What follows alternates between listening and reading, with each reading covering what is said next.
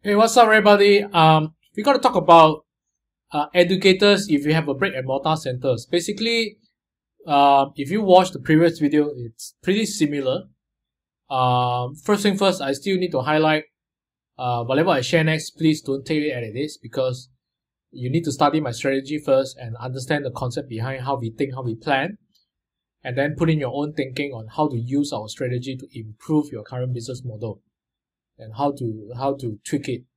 Okay, because each business is different, the niche is different, your offer is different, your capability is different, your situation is different. So I need to cover from startup to those who are established. So the strategies, you might need to do some thinking a little bit. If you're really stuck, please ask in the Facebook group, or you can private message me if you are the private clients. And please watch a few times until you get it. And I do have people watch to like 2 to 3 months every single time, just to sink everything into their head. And he's making about $500,000 after he's doing that. Every successful marketing is well prepared and well planned. I talk about this many times before you run any ads. So let's jump into the meat right now. So let's jump into the marketing strategies. If you watch previous video, I think it's pretty similar.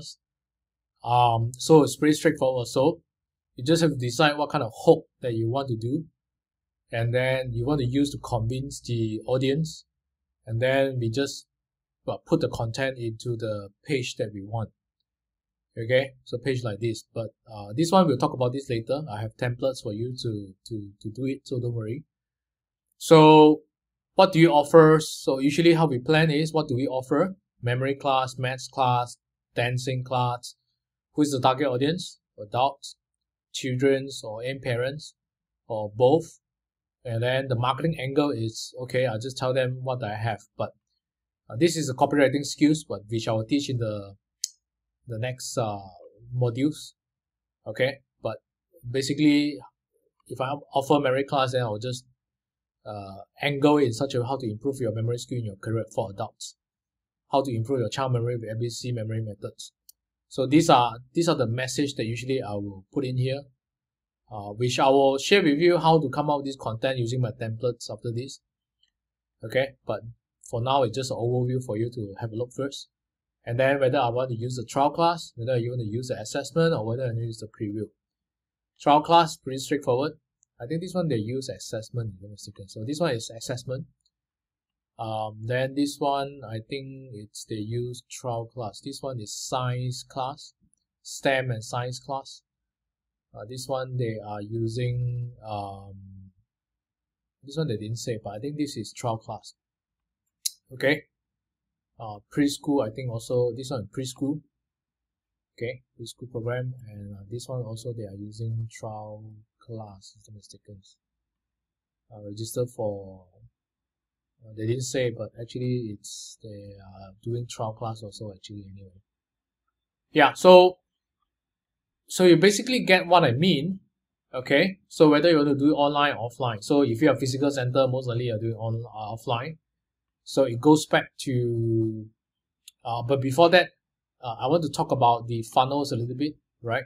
So if you are targeting adults and children, so usually we separate out, because how do we do this? We have a funnel just for adults, okay, and we have a funnel just for the children. Because why?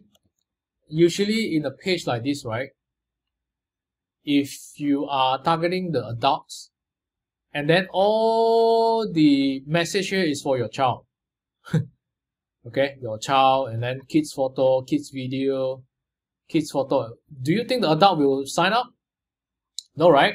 And similarly, when you want to aim for children, and if you try to, because some people are lazy, you know, they never done this before, they think it's too much work, and then they just do the lazy way. So they end up, or they have mixture of everything here. So now my question to you is that, when you adult and then you see a mixture of things, or you see only children class, will you join? You won't join, because it's really not congruent. Your message, you have to understand the problem that adult face is different. Let's say, for example, you offer memory class or English class for adult. What adult want is different. What the children want is different. What the parents want is also different. So that's the reason why we need to have two separate funnels. Two separate funnels to sell to do different audience. One funnel just for adults, one funnel just for children. You cannot have both of them in just one class. It will never work. Okay, it will never work because the message is just too unclear. Let's say, for example, you go to Starbucks, okay, and then Starbucks, they're actually selling coffee, right? And then suddenly you go to a Starbucks, they sell coffees. They also sell some snacks. They probably sell some what else? Some yogurt. Yeah, probably yogurt, because they're specialized in coffee, right? And suddenly everything inside is a mixture of yogurt and then coffee. And then you walk inside, so it's no longer have the branding. You lose the branding, you lose the professionalism, and then people will think you're not pro anymore. So that's actually what I mean. Okay, so that's how we plan. And then if you are taekwondo, pretty straightforward. Adult or children's, taekwondo class for adults, taekwondo class for children. This is just a messaging, the marketing angle I aim, and I convince them to trial class. I think pretty clear. And then now the medium is you cannot be doing taekwondo class or swimming class online, right? Doesn't make sense, right? So this is actually what we need to be careful over here. But if you manage to do that, then congrats. If it works, congrats. Then perhaps you can share with me. Then we can discuss more. Okay, but you get what I mean. Preschool, pretty straightforward. Preschool, of course, for the children, right? So, but we want to aim for the parents. Then marketing message is preschool program intake for what year? I provide them trial class, and you cannot be online. It can be online, but most of them, they want to send their kids to preschool is because they want to have physical activities, experience, and all these things, right? But of course, during the pandemic, you have to be online, no choice. So this is actually how we plan. So things here, it's this is actually how we think. So again, how to increase the effectiveness of the trial, assessment, preview, so that I can take more clients. If you can only do offline, then you have to start in the directions that can I increase the number of trials? Can I increase the size of the trial? Do I need to train my staff or teachers to teach them how to handle multiple people at the same time? Or can I think how do I restructure my trial process or assessment process so that I can deal with multiple people at the same time? If can, how to do it? If cannot, then is it really cannot, or you just start? Okay, so it might take time for you to improve because you can observe your competitor how to do it and then just improve from there. So that's the direction I can set it to you. As long as you understand how we think, how we plan, then you will know how to adopt it and plan it back into your business. That's my main goal in these videos. So scalables, program structures, how to actually, this one I think is for not educators but educators. Great. How to structure a program that can take in more clients. I already talked about this many times. Each direction to think how to teach more students using the same resources or less. And how do I support my clients without losing much of the qualities. So what kind of support that you can do. Okay. And whether it's a loop intake. If you can only do physical class, can I do loop intake instead of batch? Can I do group class instead of one-to-one? If yes, how to do? Okay. Do I need more teachers or do I need more time slots? Or can I train one teachers instead of one teachers handle one students? Or can I start brainstorming my modules? Can I have one teachers handle 5 students at the same time? That actually will increase the profitability, right? Can you see that? Right? So one-to-one teaching versus group teachings, virtual, online, face-to-face, or hybrid. Okay. So these are the things that you need to look at it. And I want to go back here. There are some centers that actually they offer multiple programs. Nothing wrong. So their centers usually have a few logos. So go back to the same. If you you have offering like art class and then you have memory class, then you need to have two separate funnels. Okay, because art class doesn't make sense with taekwondo class or whatever class. So you have to have separate funnels just to market the art class, and a separate funnel just to market the music class or the additional class that you have. So another pointer I want to throw it to you is that if you have multiple programs with the same, if it really in the same line means that dancing, then you offer hip hop dance, ballet, it still makes sense, you know. But some people, they're offering memory class and then they are teaching art class. So, or tuition class, then they offer dancing class. It really doesn't make sense, you know, but as long as you make money, you're happy with it, I'll just leave it to you. But the pointers I want to throw it to you is that, do you think that by doing this multiple program at the same time, people would because people would think, okay, the more program I teach, the more money I will make. Okay, the more program, so they'll add on, so end up their center have so many programs, and then they tell everyone I can do many things. And then they will think it increase the profitability. But in return, I want to throw back the question to you. Do you think that by doing so many programs in one center, how do people see when they look at it? Because there are no focus. You tell me you can do this, you tell me you can do that. Are you really like that?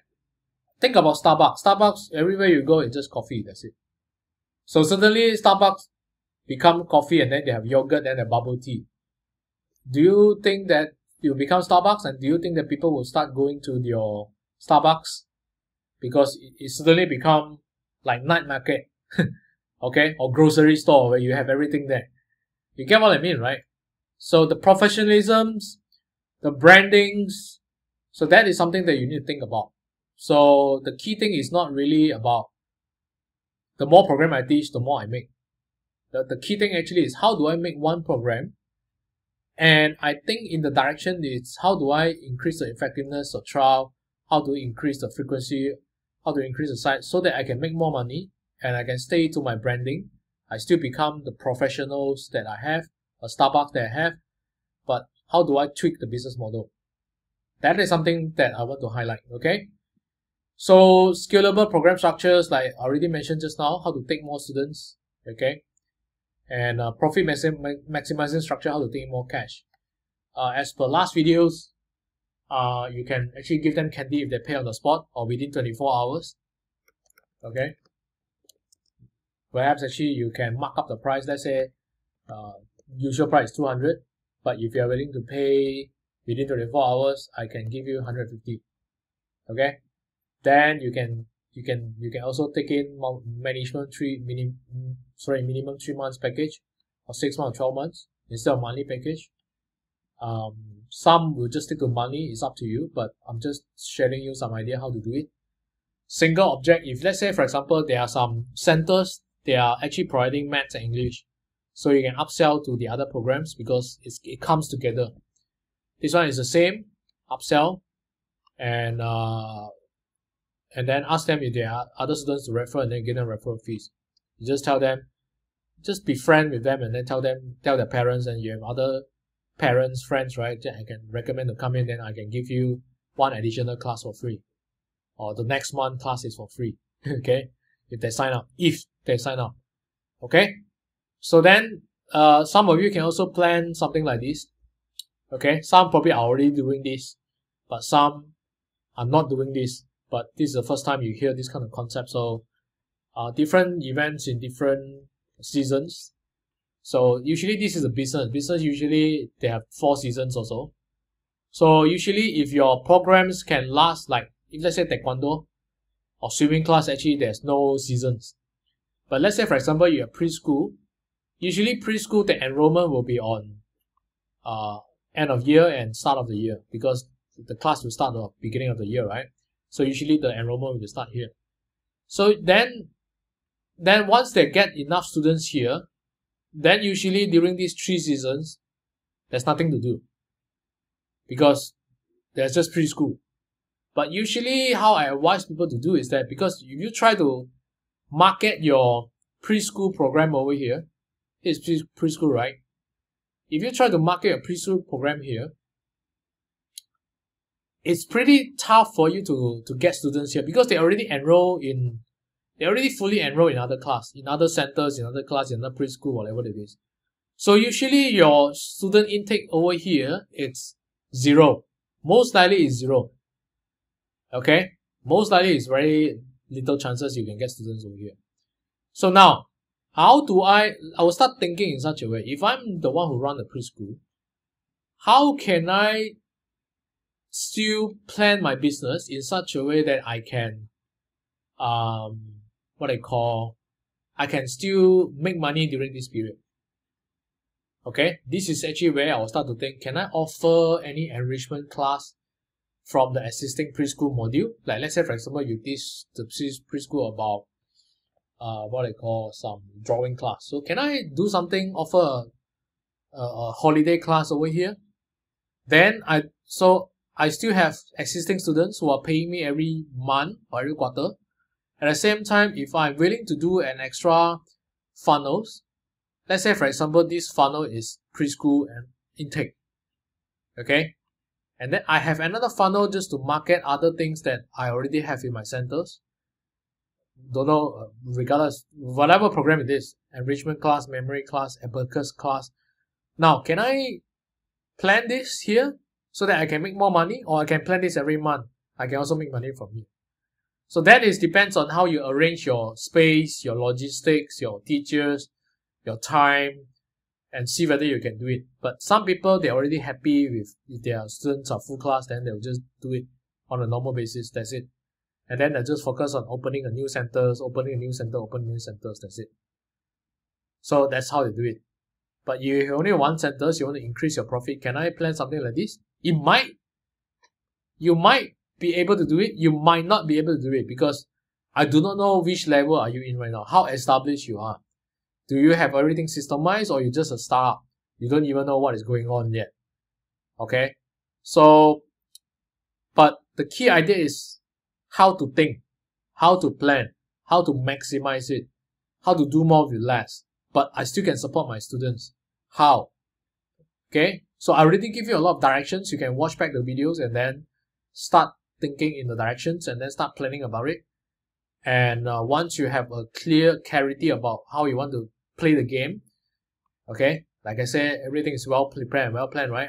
You already well planned. Then when it comes to the modules later, okay, then the easiest for you to do, because everything is just, all the things at the back is just follow your strategy over here, that's it. Okay, and since I'm here, actually, I want to show you these things. You see that there's the Chinese versions.